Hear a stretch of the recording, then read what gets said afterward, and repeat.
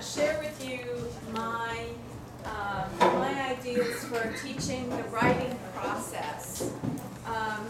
And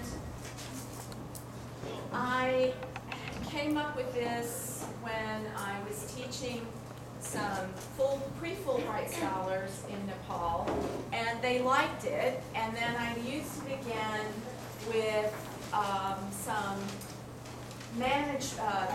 middle and upper managers at a Nepali hydroelectric power company, and it stuck with them. And I thought, okay, well, maybe this actually works. So in about a 50-minute class, I can teach the writing practice using a pretty simple acronym and a visual drawing that students can remember. And the first thing I do is I ask the students if they know what an acronym is. And so I'm asking you, do you know what an acronym is, and can you give me an example? Yes? It's a word made out of initials such as NATO for North Atlantic Treaty Organization. Yes. Excellent, yes. And you know, most of the students will come up with AIDS. They don't exactly know what it means, but they've heard that enough. I share with them whatever my latest favorite acronyms are. Right now, I think it was the Soul chapter that put this on one of their emails, and I really liked it, and I've been using it in my class because it makes, to me, it gives them a reason to do their pair work. Team, together everyone achieves more. And then most people don't know that the word laser is actually an acronym. It means light amplification by emission of radiation. I learned that when I worked at the Texas Medical Center. And finally, where does S from? emission. Oh, light amplification. I can't remember. I must have written it down wrong. Anyway, well, I'll get back to you on that. Thank you. You should make it homework for her. Yeah. My homework. And then this has got to be one of my favorite acronyms. Wait. Why am I talking? And then there's one more acronym, and this is the one that I use to teach the writing process. And at this point, I pick up my Stimulated emission. thank you. Thank you. Wait, let's go back. Oops. There you go. Light amplification by stimulated emission. There we go.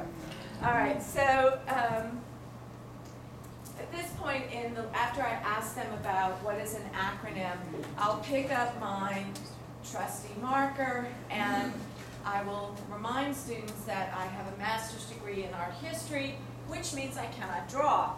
And I draw a little man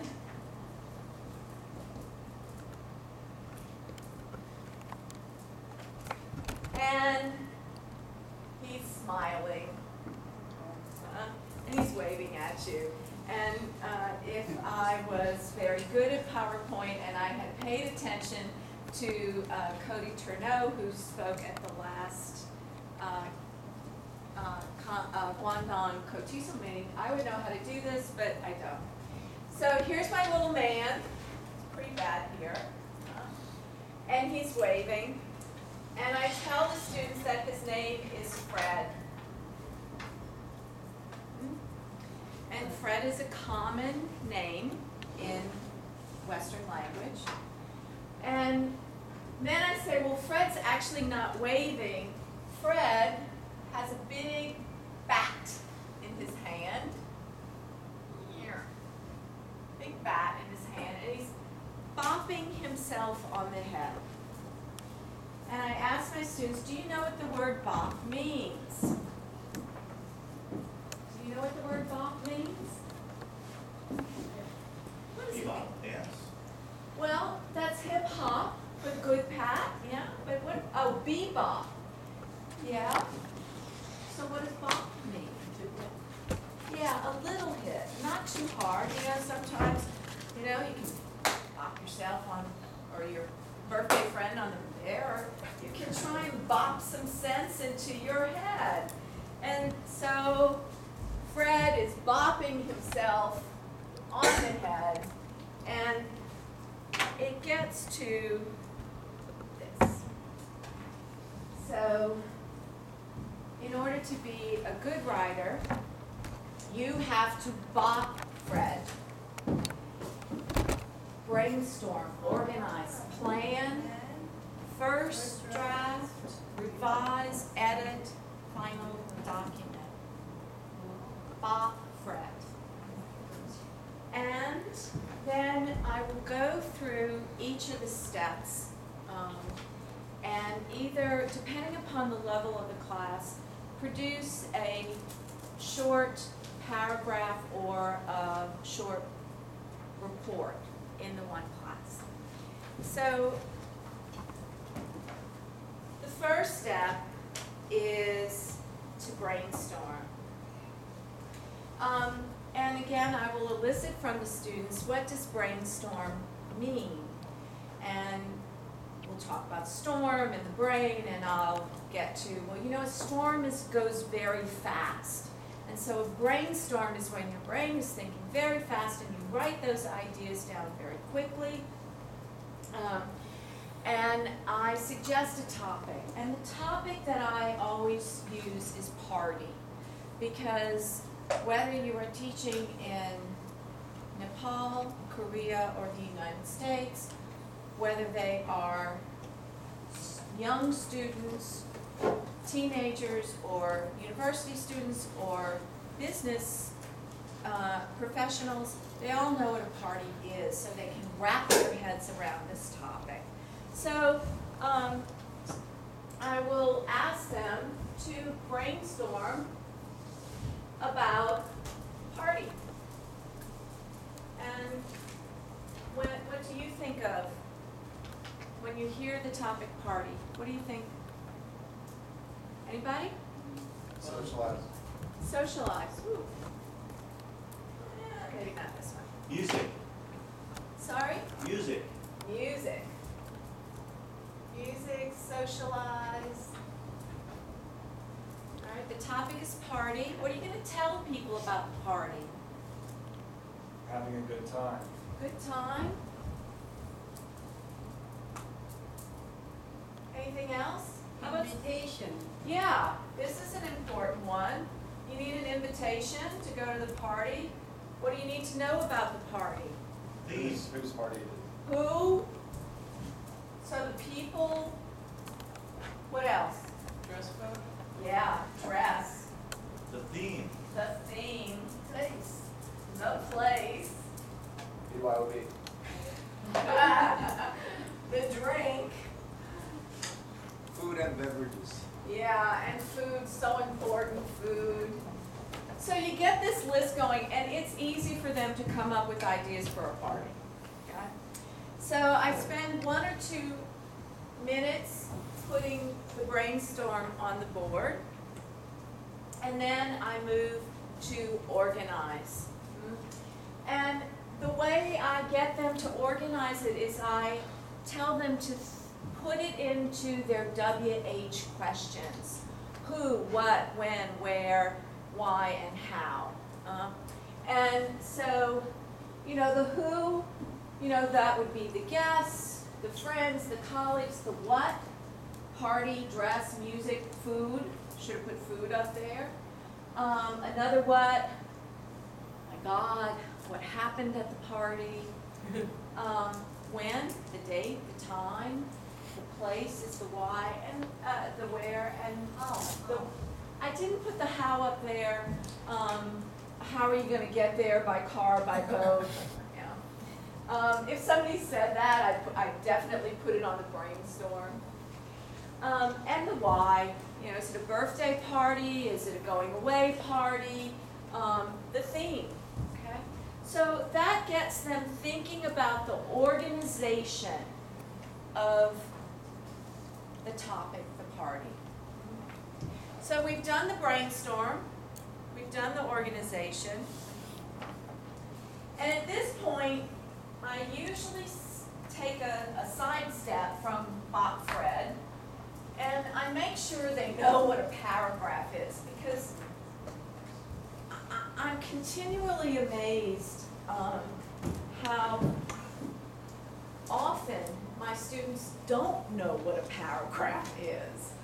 So I will elicit the definition of a paragraph. And so what do you say a paragraph is? When you ask your students, what's a paragraph? One idea. One idea? It's a group of related sentences on a topic that's unified and coherent. Okay, you definitely teach upper level students, right? So, I also, oh yes, Pat. Is that the right spelling, illicit? It's illicit, Yeah, it's L-I-L-E-L-I. illicit, it should be an E. You know, Yeah, not illicit. Yeah. Illicit, thank you. So, One thing I mentioned in 80, maybe about 80 to 100 words, depending on the level. oh, Just to okay. give them an idea. All right. So one of my other favorite acronyms for me and my students is KISS. I'm always telling them, kiss me. Keep it short and simple. And so my definition for a paragraph is it's 3 or more sentences about one idea.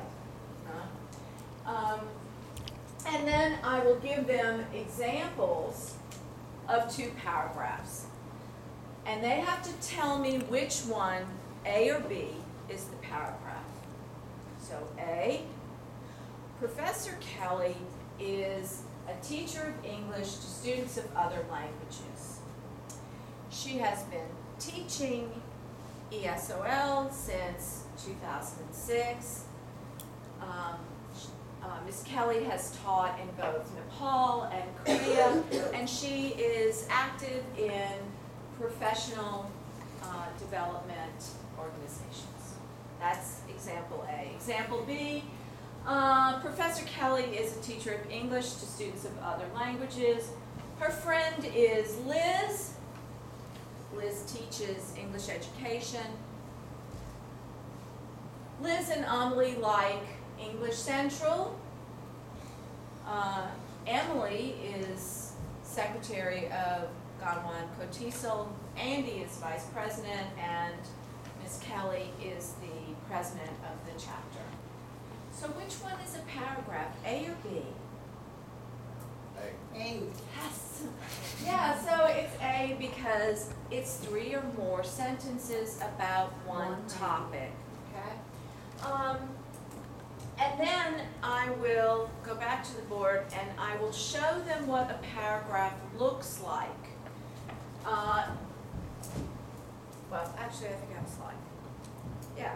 I show them what a paragraph looks like because this is the other thing that at least my students don't seem to quite understand. And I sometimes wonder if it's because they are not reading as much as perhaps I would like them. So they don't see paragraphs that much anymore. So the first one is a paragraph. It may or may not be indented. It continues along. It doesn't stop. This is not a paragraph. A list is not a paragraph. And so I, being a kinetic and visual person, I show that to them so that they'll understand it. Now in the classroom, I just take my pen and I go like this, da-da-da-da, da-da-da-da, full stop, da-da-da-da, question mark, da-da-da-da-da-da-da-da, and show them that that is the paragraph. It is not 1 sentence, 2 sentence, 3 sentence.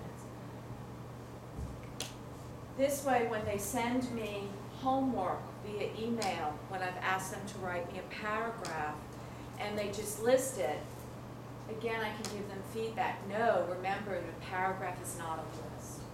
So I teach them a little sidestep on the paragraph.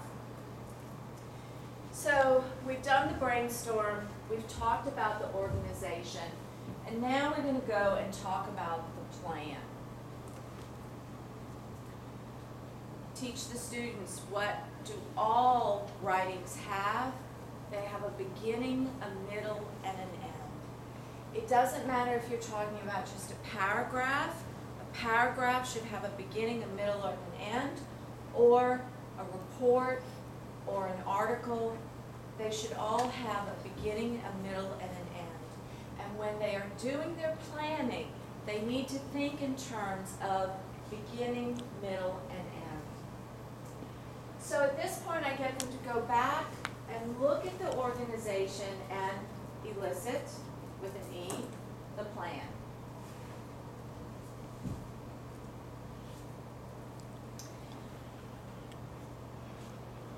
So I asked them to think for the beginning. What goes first? What in this list of the organization might go into the beginning, second in the beginning, third in the beginning? What would be in the middle? And what would go first in the middle, second in the middle, third in the middle? And what would go at the end? First, second, and third. And I asked them to assign numbers, 1, 2, 3, 4.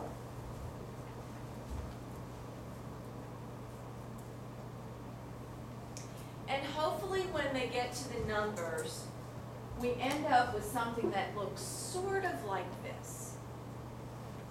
We have an introduction, and we've put the occasion or the event, the invitation, as Mijay said. We give some of the details, the time, the date, the place. Those are things that would be in the beginning of the report. So that's the introduction. The middle is the details. Well, what details do you want to talk about first? What details do you want to talk about second, third?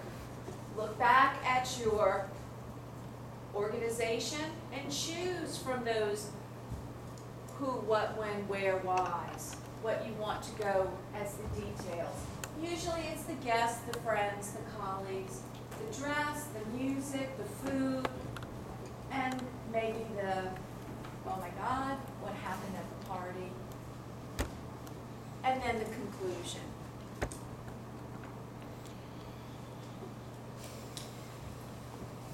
With most of my students, I will lead into the first draft by guiding them on the verb tense, especially with a lower level class.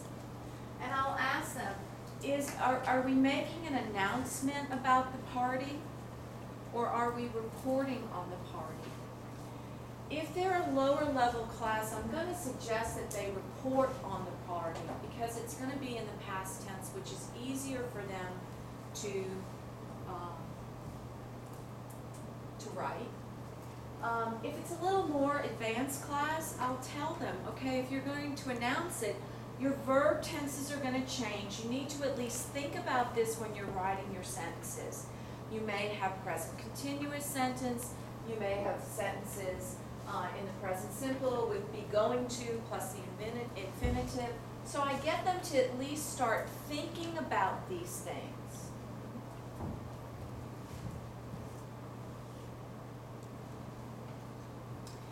So we've gone from the brainstorm to organizing it into the WH categories, to then planning it out, taking those WH topics and putting them in the beginning, the middle, and the end, very logically.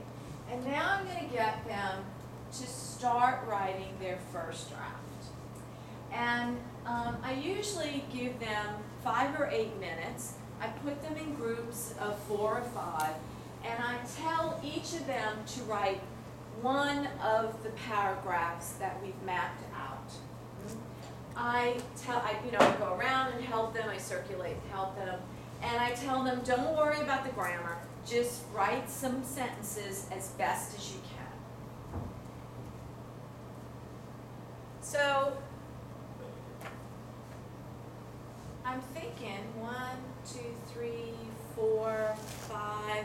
I have like 5 sheets or 6 sheets, and I thought I would give everybody every group a sheet of paper, and if you could, so year one, you talk about the party, the event, it doesn't matter, just make it up. You guys can be two, the time, date, and the place. So you're gonna write a couple of sentences about each category. So you would be, yes, friends, colleagues, who are you going to invite to the party, all right? You guys, dress, music, Or Yeah. celebrating someone's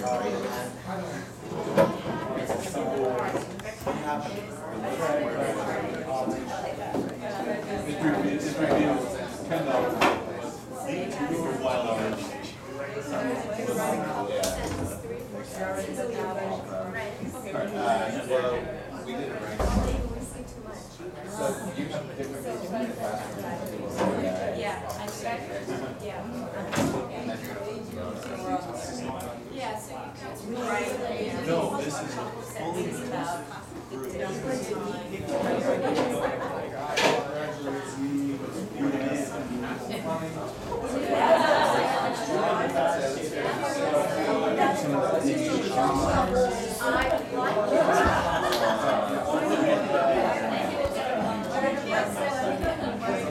like I say, they want to for the comfort. Yeah, maybe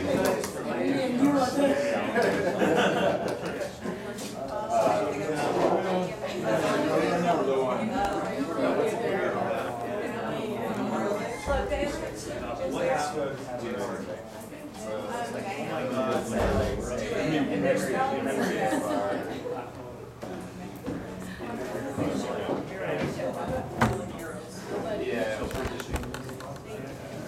There was lots of dancing and drinking.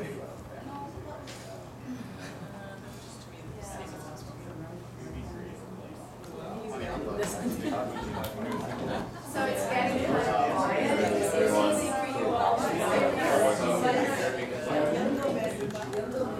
got a couple sentences for me? Yeah? All right, That's the Batman. Heath Ledger. in your class, Boom, the children. in your class when you do this part of the exercise, it's gonna take them this is the longest part, because of course they're gonna struggle with their sentences, depending upon their level. But give them 5-6 minutes. Don't make them sweat too much over it. It's just an exercise to give them the idea of opera. So after they have written their sentences, it's time for the first draft to be revealed. If your students are lively and not too shy, you can get them to read their own sentences in their group. So, the other students need to take notes. What did they understand? Was it clear to them what the information should be? Right? So there is active listening going on. You read your sentence, you all take notes. Did you understand it? You read your sentence, everybody else takes notes. Yeah. Whenever I've done something like that in the class, basically the student doesn't understand the idea of note taking. They basically just try to copy down it like it was a dictation, and they don't actually understand it. So you have to go with what your students are comfortable doing. Sometimes, let me rephrase that, most of the time, I will pick up the sentences and try and read them and pull out the information for them if they don't know how to do the note taking. A lot of times, because I don't teach this as my first lesson, No, but So I I've mean, already even at the given them university notes. level, they're just so used to teachers copying. They don't understand the idea of having an original thought. yeah. or opinion. I try and teach note-taking from the beginning of a semester. So when I write things on the board, I will tell them to pick out the notes. So by the time I've got to Bob Fred, they kind of know what a note is. And if they don't, it's okay, all right? They'll get it in the end. It's not a one-time thing. It's something that they have to practice more than once. So, but I get them to read their sentences, or I read them for them, and prepare them for the revision part. So, who's one? Okay. The party will be to celebrate Fred graduating university with a BS in medieval plumbing. The theme will center around a medieval banquet with period costumes and Fred sitting on a throne. Everyone should bring a bottle. 2? In memory of our ancestors on June 6th, 2 a.m. to 6 a.m. at Christina's crib. Good. I'd like to invite only men who are younger than Erica. That's good. Okay. No formal dress code, anything is appropriate within reason. Next. We'd like to invite you to our St. Patrick's Day party with traditional Irish music. Okay.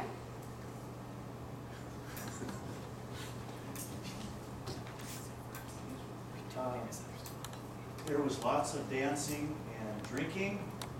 Boom, the Joker arrives. Ooh. So, at this point, I will say to them, all right, so do we have paragraphs here? Right? Did it flow well? Sometimes I gave it to you in order, 1, 2, 3, 4, 5.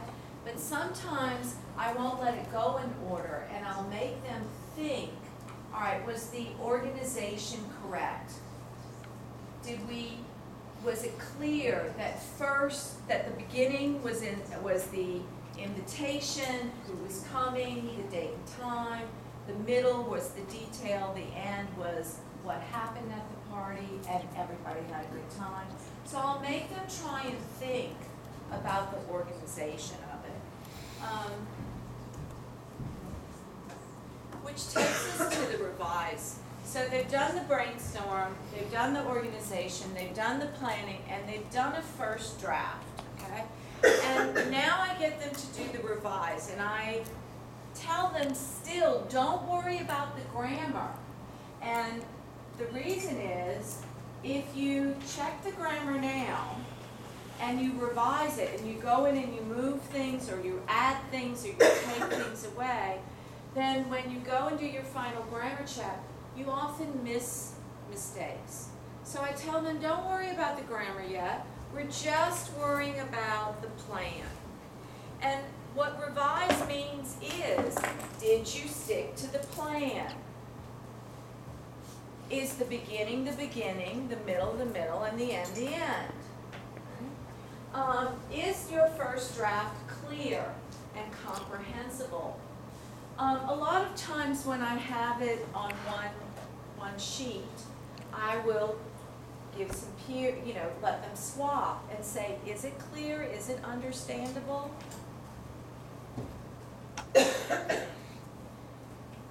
If the students are telling me, no, it's not quite clear, I don't get it, I ask them, well, did you leave points out? Go back to your organization and go back to your plan. Is everything checked off? Did you add sentences or paragraphs that are not in the plan? If you do, go back to your BOP.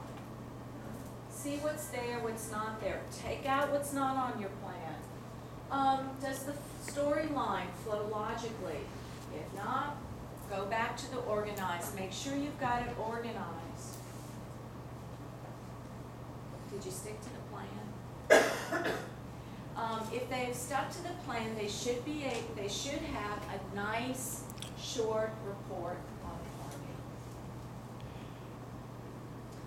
Now, by the time you get to this revise, it's usually about the end of your 50-minute class, because of course you're going to be going slower with these students, eliciting things from them. their writing of the first draft. So this will be my time for a classroom wrap-up, and I will review what the acronym means. What does BOP-FRED mean? Brainstorm. Brainstorm. Organize, plan, first draft, revise. Yes. Final document, yes. And I'll go back to, you know, Fred, don't forget Fred. Fred's bopping himself on the head. If you can remember that Fred bops himself on the head, you can know the writing process. But I tell them for this assignment, for the party, they've only done the first part. All they've done is bop and the first draft, and they still need the red. I usually give them revise as a homework task. They can either revise their own paragraphs, or you can switch papers, and they can do a peer review. The next step is the edit, and this can also be given as a homework task, or I have an alternative to show you in a minute. So you've done brainstorm, organized, plan, the first draft, you've revised, you have stuck to the plan, now you need to do the editing, and this is the grammar part. Remind your students they need to check the subject-verb agreement, their verb tenses, check their capitalization, punctuation, their spelling. Plurals and articles is always a challenge in Asia because they don't use them here. You know, if you provide them with a rubric, whether it's just a list, something like this, it's helpful to them. So it's the end of your class, and of course we're all good teachers, so we are going to ask them if they understood the the BOP-FRED idea, if they have any questions, do they, do they have problems with the difference between organizing and planning. So we'll do a little Q&A. And then I told you I had an alternative for homework. I've also tried gathering their sheets and collating it together and giving it to the students at the next class, where they can then do it as a class, the revision, the editing as a class project.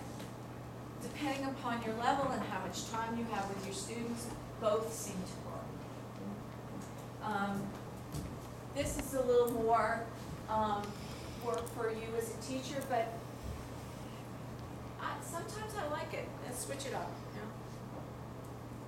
So the last step is the document. So they've done their brainstorm, organized, they've planned it, they've written their first draft, they've revised it, they've edited. Really, there's nothing else but to polish it into a final document, whether they're retyping it or rewriting it, putting it on a nice piece of paper, sending it to you as a proper email. The work's already done. Congratulations, writers, you have now bopped Fred. And that's it, they have bopped Fred.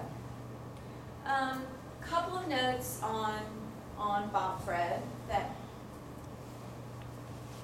I've experienced. I think it works because it's sort of a funny acronym, so they tend to remember it. And they remember my silly bad drawing of Fred, and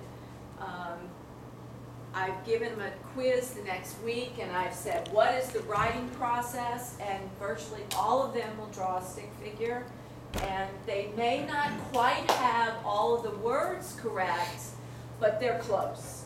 They've got the idea of this writing process down. I've used BOP-FRED with university students, English for academic purpose students, ESP students, government, management professionals, college preparatory students. It seems to work with teens and above. I'm not a young learners teacher, so I I can't attest to whether or not it would work with young kids. And the neat thing about Bot Fred is it doesn't matter what their language, their first language is. It's an acronym that transfers because the writing process is the same in all languages. You just have to remember what the writing process is. So whether you're,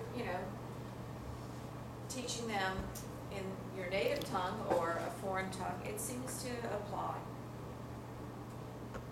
The bad, it's false beginners and more advanced learners resist doing Bob Fred. They think they already know how to write. And what happens is you get these reports and their paragraphs are all jumbled. You can't see a consistency. There's no flow from the first to the middle to the end. And it's because they have not organized it and planned it out. But it's hard to change old habits. So false beginners and more advanced are a little challenging. I remember I was giving private lessons to a minister in Nepal, and he would write these letters, and they were terrible, and he would not Bot Fred, and I finally said, this isn't going to work unless you try and change. And slowly, he started understanding that it saved him time. The other thing is with students who are studying for like an IELTS or TOEFL, and they have to do a writing assignment in a certain amount of time, they're hesitant to do Bot Fred because they think it takes more time. But you have to assure them that if they take the time to do the brainstorm, the organized plan, that when they go to write it, it will be quicker for them and they'll get a higher score. Revise is the most difficult task. It's one that's often overlooked. I encourage you to not let your students overlook that. Make sure they think about, did you stick to the plan? Sometimes the plan needs to be revised in and of itself, but make sure they're going back to the organization and back to the plan and back to the brainstorm. Have they included it all?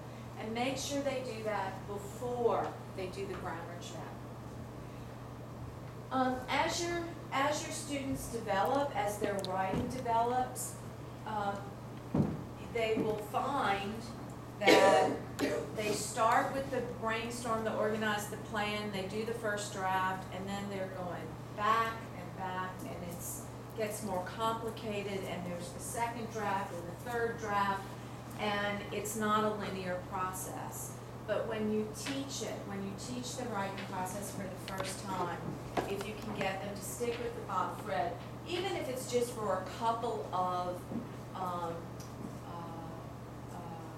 reports, a couple of exercises, they'll get the idea. And I mean, think about yourself when you're writing.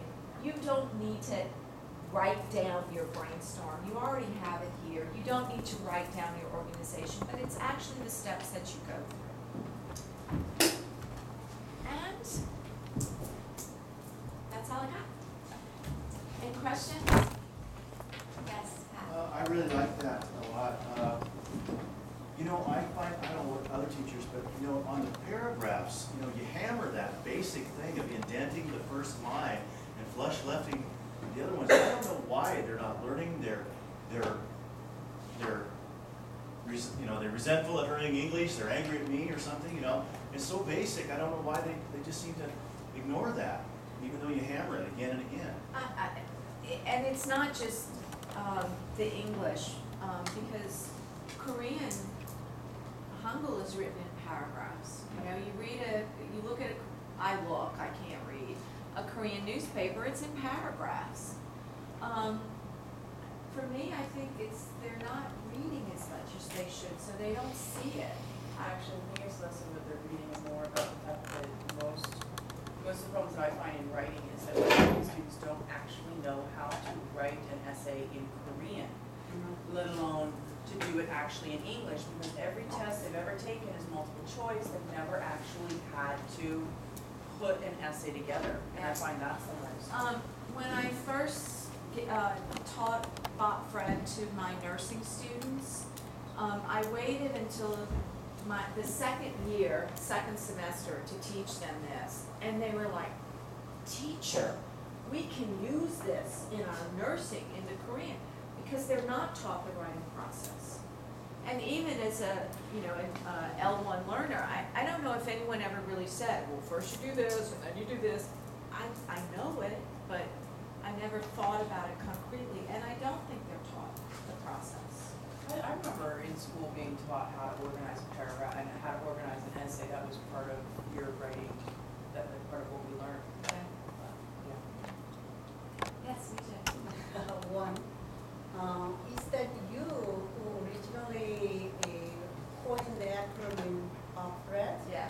Oh, then it should be written Amelie's FRED. You have to keep your copyright.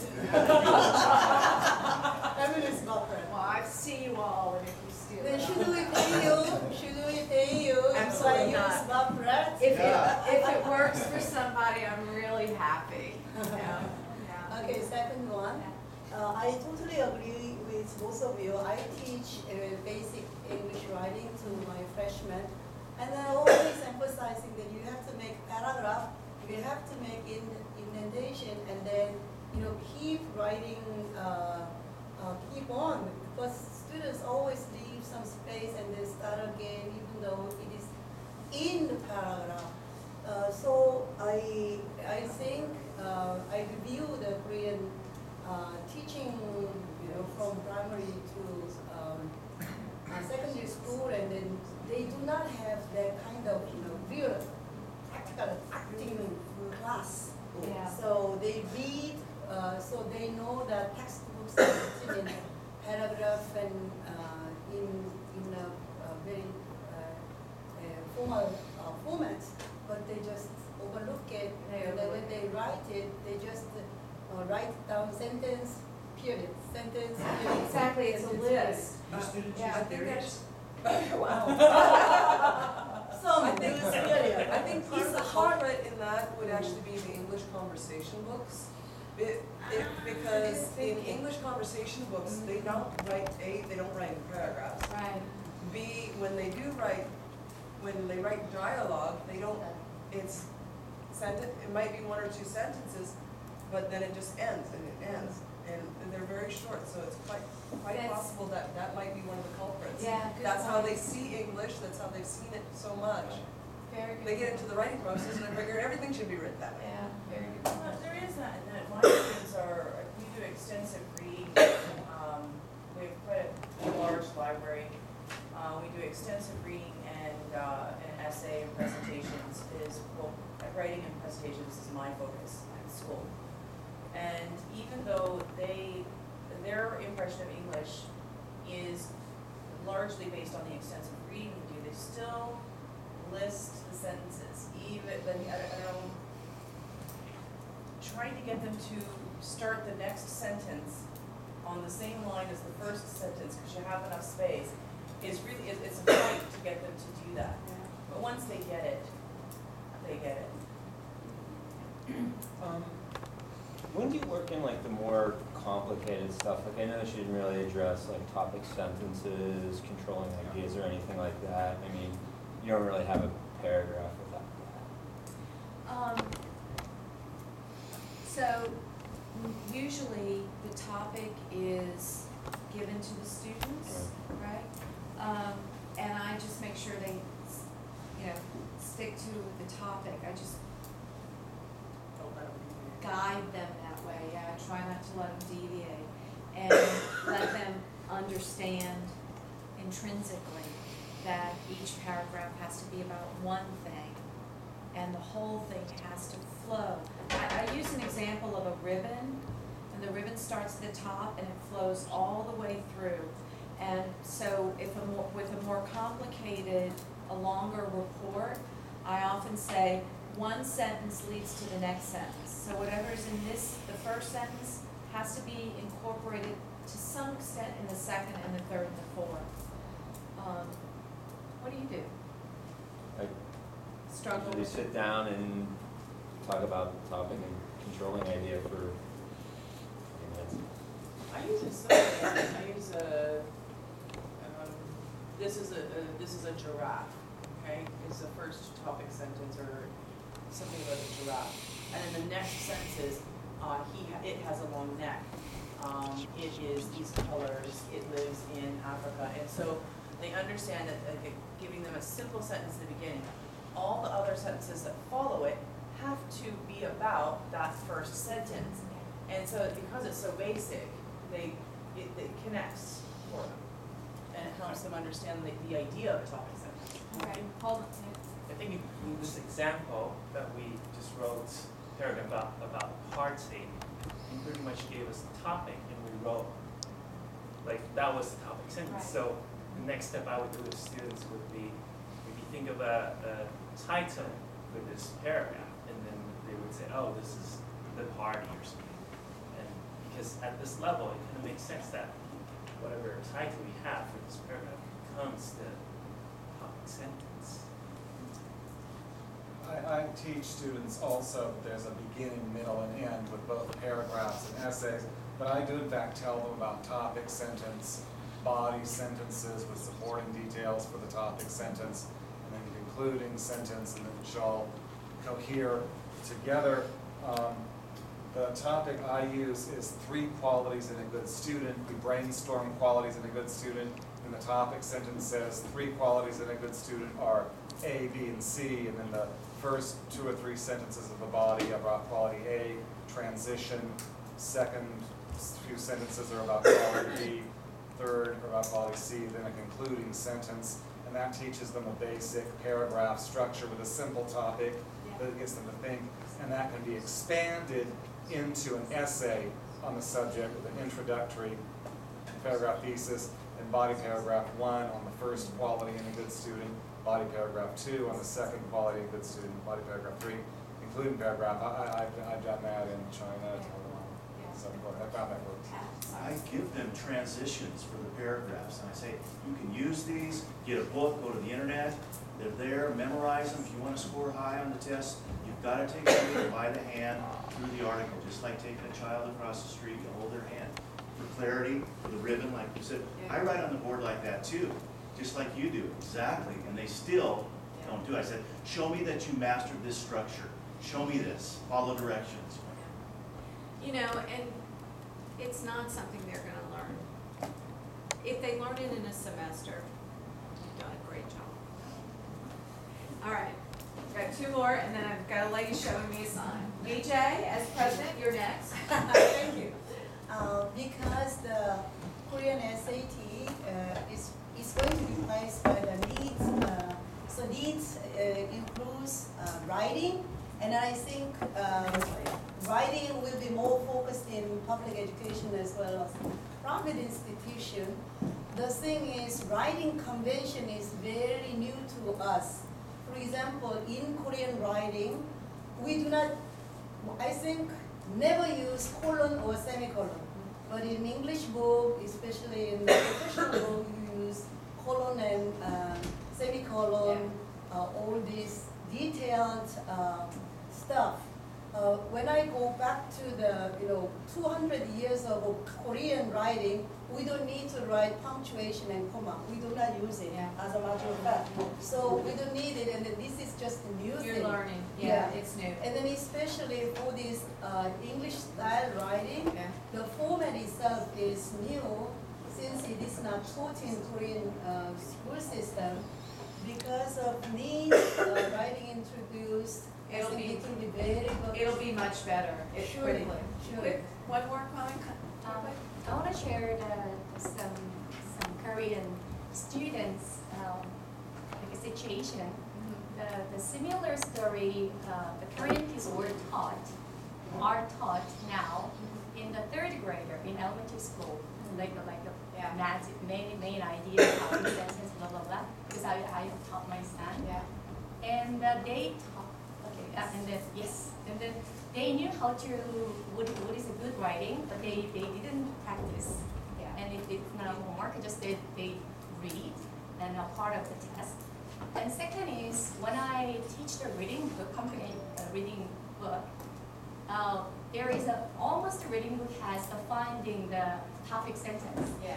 And then I wish there is no multiple choice to find the topic sentence. Maybe students should find the topic Yeah. sentence. It could be Well, struggling to you can find the main sample that. idea.